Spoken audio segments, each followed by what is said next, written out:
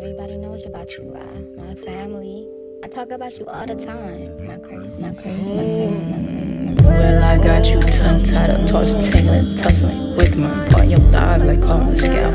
Flossing between the comb, I get. Let me braid your hair, girl. Look, legally you his, but regally we know the stars align for this again. I knew you before. I said I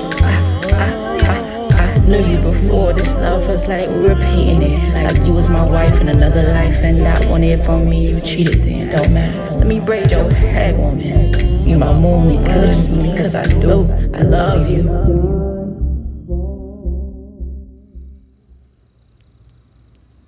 As someone who's been married for 30 years, what advice would you give a young woman who got married around 17 to 20 years old, in their formative years, realizing maybe 5 to 10 years later that they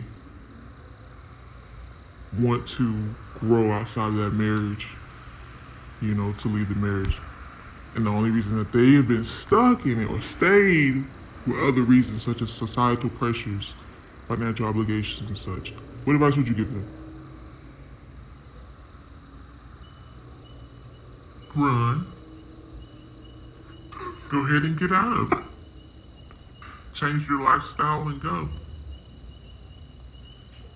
Do that, that's it. That's it. You say they should wait a little while. Wait for what?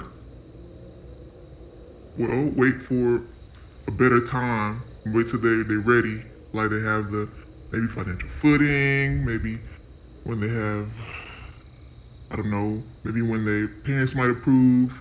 No, I don't think that's a good choice. Not anymore, I don't think it is. Because especially if you have not said that you have committed adultery, but say if you have been conversing with other men, you have met someone and you like that person like you, and they seem to be everything that you want, but you can't be with that person because of your situation. So no, don't wait any longer. Go ahead and leave.